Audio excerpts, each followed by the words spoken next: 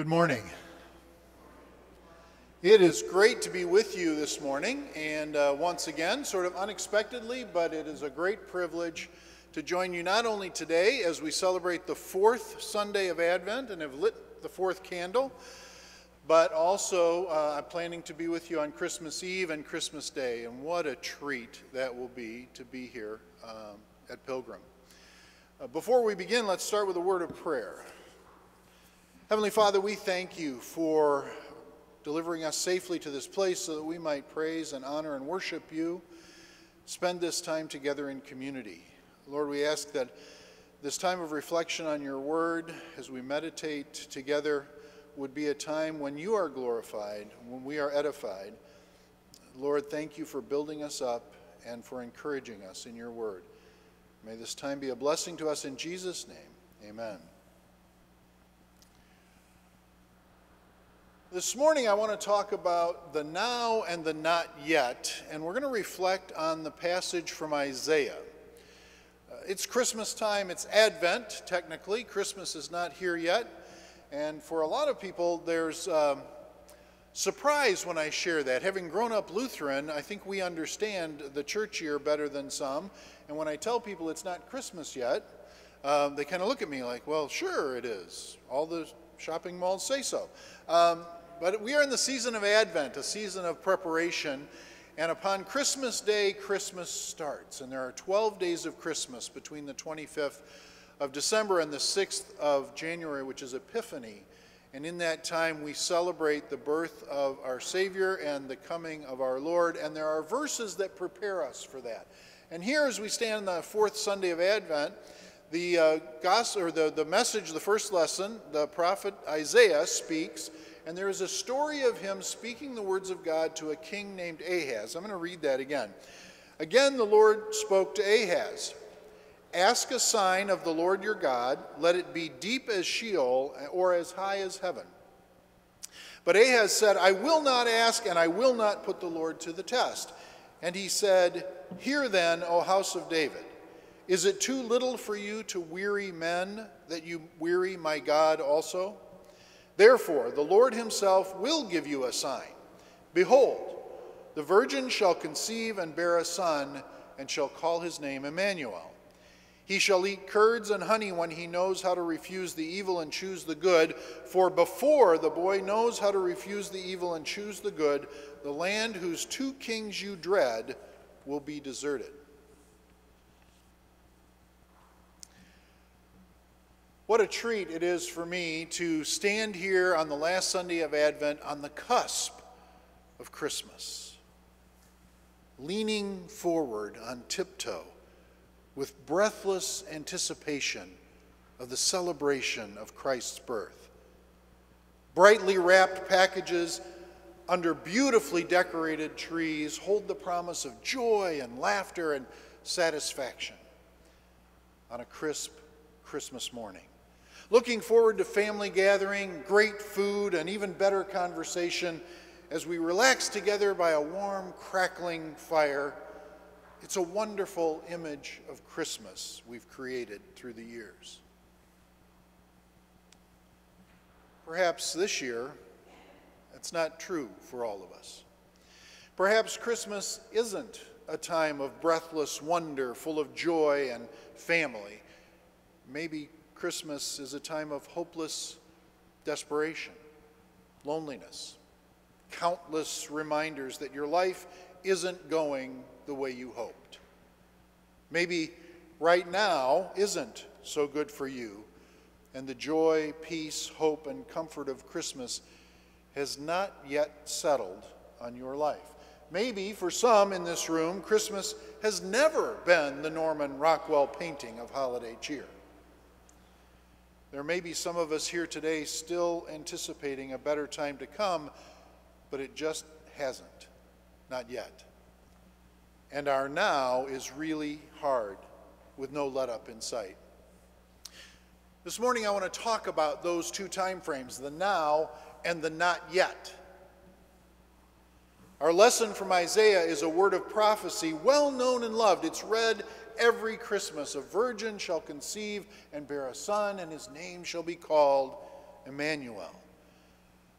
But did you know this prophecy was not originally spoken as an announcement of the birth of Christ? In fact, it's entirely likely and most certain that Isaiah had no clue his words would come to be used in reference to the birth of Messiah. You see, he was speaking to a much, much more contemporary issue. Ahaz was an awful king, awful, by any standard, and especially those standards established by David, who sat in the throne second to Saul, but the king whom everyone looked to as the model. 14th to sit on the throne of David, Ahaz ruled for 16 years, from about 731 BC to 715 BC. And this is a critical time in the Middle East. Judah was the land that Ahaz was ruling. I'm going to go back, I'm going to geek out a little on Old Testament history with you, if you just bear with me for a second. So, after David came Solomon, and Solomon reigned. He built the temple, but he also built his palace complex. He also built several temples around in the high places for some of his wives, of which he had 700 and 300 concubines.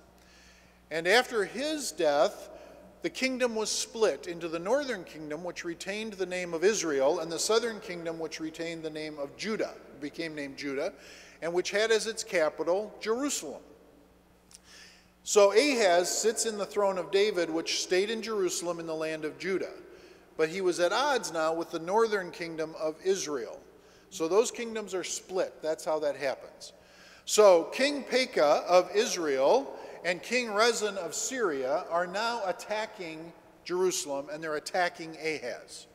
So there is a conflict going on. There's been much loss, and Ahaz is fearful that Jerusalem will be conquered and he will be subjected to the kings of Syria and Israel. In the meantime, to the west, the Philistines have captured some land, and to the north, the Edomites have captured land and caused trouble. So Ahaz is just harassed on all sides. And he has given himself over to the worship of false gods. He is, in fact, reputed to have sacrificed one of his sons in the fires to Molech. So he has completely abandoned God. But God sends Isaiah to Ahaz. And he spoke these words of God to Ahaz, sent him with a message of encouragement. It was actually an invitation from God to ask God for a sign that would give him the strength he needed to make it through this difficulty that he was in. And Ahaz, having little or no regard for God, made the excuse that he did not think it appropriate to put God to the test, even though God himself had asked him and made the offer that he would give him a sign. Not only that, but God put no limits on the sign. He said, ask anything you want, from as deep as Sheol, which was the Israelite word for the grave or death, and as high as heaven. Anything you want, you ask. And Ahaz says, no. He refused God's invitation to hear a word of encouragement. You see, Ahaz had already pretty much made up his mind how he was going to deal with the situation.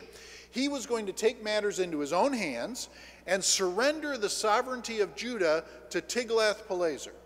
Tiglath-Pileser was the ruler of Assyria. And I'll explain what this whole surrender to Tiglath-Pileser means in just a minute. So Isaiah forges ahead in his meeting with Isaiah, and he says, I'm going to give you a sign from God anyway. God wants you to stop relying on your own understanding, stop making your own plans. So here's a promise from him to calm your fears. A woman is now or soon will be pregnant. Often God instructed his prophets to use a child's name as a part of the prophecy, and in this case it's no different.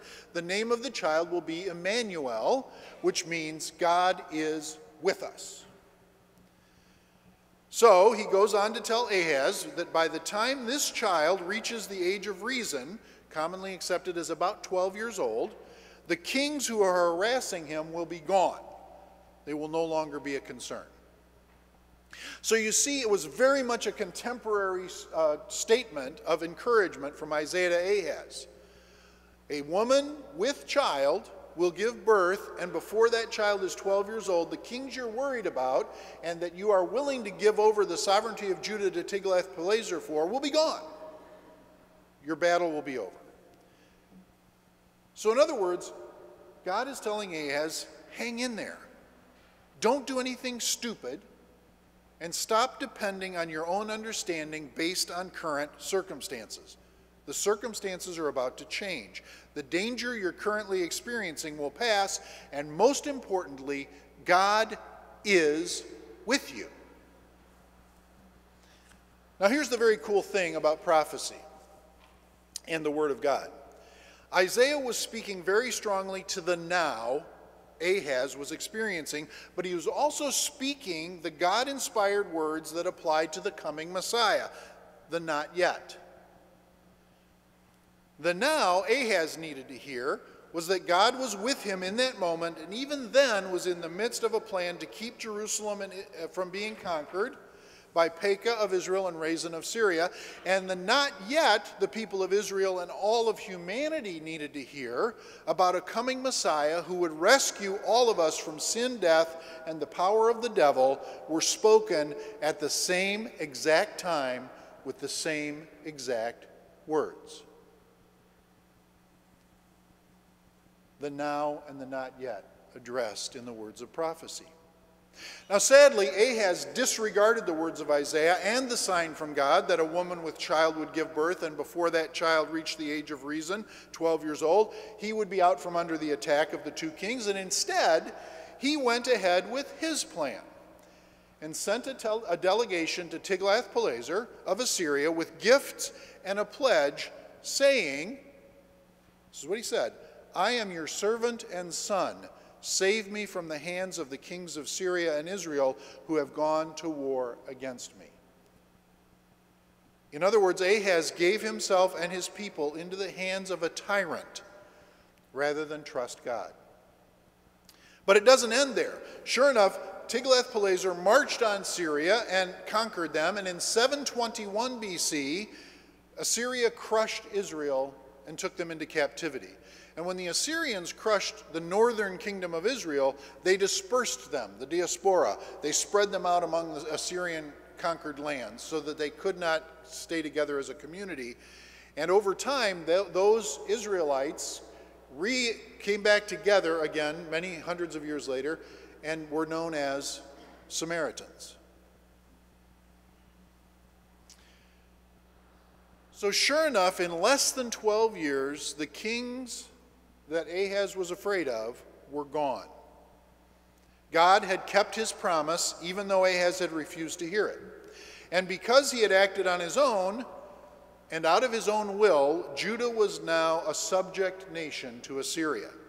Ahaz adopted their worship practices. He even saw an altar in the Assyrian capital that he was so impressed with, he had a copy made and placed it in the temple in Jerusalem, effectively a total rejection of God and a perversion of worship in God's temple. So here's the Advent message in all of this. God kept his promise regardless of Ahaz's response. Not only did he keep his promise to Ahaz that a woman would conceive and bear a son, and before that son reached the age of reason, both kings afflicting him would be gone, but he kept the deeper prophetic promise. A promise even Isaiah didn't understand that he was making. The promise to send a Savior for all of humanity for all of time. A promise that a virgin would conceive by the miraculous power of the Holy Spirit and give birth to a son whose name would be Emmanuel, meaning God is with us. And Jesus was very much with us then and is with us now and is with us in the not yet. Because we have an additional promise from Jesus, lo, I am with you always, even to the end of the earth. Here's the thing about God. He keeps his promises no matter what. And whether or not we believe these promises doesn't matter. The Bible is full of promises God made to his people, to us, to you, to me. Promises of his constant presence, of his love, of his care, of his power that has been bestowed on us. Promises that are not dependent on our current circumstances. Hear that. Promises that are not dependent on our current circumstances, but are dependent on the capacity of God to keep his promises. And his capacity is without limit. This means God cannot make a promise that he can't keep. People make promises they can't keep. They sign contracts and warranties and make agreements like what I showed the children. And all of us can point to a time when such things ended up being not even worth the paper they were written on. But not so with God. So here's where this ancient story of Ahaz connects with you, with Advent, with Christmas. In many ways, you and I are no different from Ahaz. We go through times in our lives when we're under assault. Forces seem marshaled against us, committed to our destruction. It just might be, even today, your marriage relationship, your job, your health, your emotional well-being is under attack. And God calls you to ask him for encouragement, a sign, if you will. Instead, we all too often declare our troubles are not worth taking to God and we'll figure it out on our own. And at least I'm willing to admit that that's been my response in life far too often. It's okay, God, I can take care of this. Even now, I'm working on a plan to make sure that everything gets better. There are people I can talk to, things I can give up. I'll surrender myself to a tyrant because I'd rather be in charge of my own situation. And God, our gracious, loving Heavenly Father, makes his promises anyway. Promises that address our now and our not yet. Promises that could provide comfort, peace, strength, and hope in the middle of our current situation, while at the same time pointing us to the best possible eternal future with him. I'm going to get a little more pointed with you now. God has a promise, a concern, a solution to any situation in which you currently find yourself. There is nothing going on with anyone in this room that isn't already addressed by God. Nothing. To believe otherwise and pursue your own solutions is to rest in the arrogance of Ahaz. It is a doomed path resulting in subjugation and fealty to a petty tyrant. Today, right now, stop trying to figure out your struggles on your own. Turn and ask God for a sign. Dig into the word he has given us and find all the many promises therein. Rest in the knowledge that he alone can keep every promise. Trust he not only knows your current situation, your now, he can give you all you need to live into the not yet. Jesus is the ultimate fulfillment of an eternal promise. God is with us. He is with you. He will never leave you nor forsake you. I don't know what that means for you, but for me it means there has never been a time in my life, from the very worst time to the very best time, when God has not been smack dab in the middle of it. There's never been an experience he didn't understand, and there's never been a promise he hasn't kept or isn't in the middle of keeping right now. But Tim, I can point to specific examples where God has not followed through. I've read his promises and clung to them and was disappointed. If that's what some of you are thinking right now, I hear you. And I have what may be some disappointing news. Your life, this world, and all that goes on in it isn't about you. And God's promises aren't limited to a single life cycle or a couple of generations. The sign Isaiah promised came in 732 BC.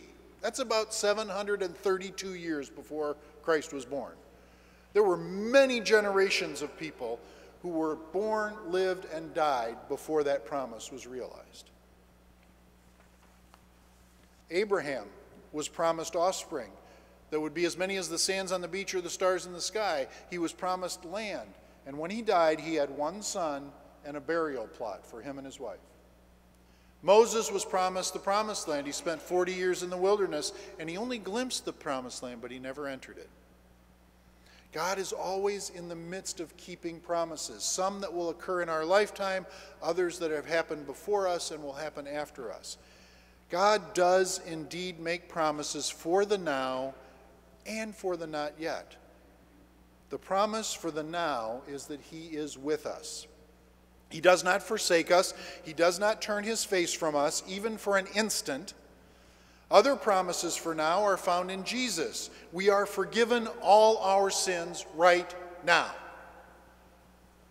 We have freedom from shame and guilt right now.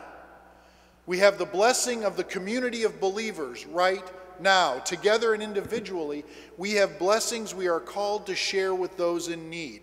The widow, the orphan, the imprisoned, the sick, the homeless, and the refugee right now.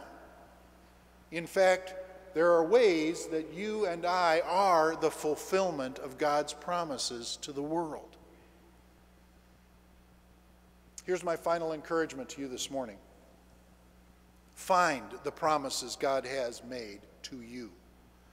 Remind yourself of every promise he's kept in your life, and know with unwavering certainty he is even now in the midst of keeping every promise.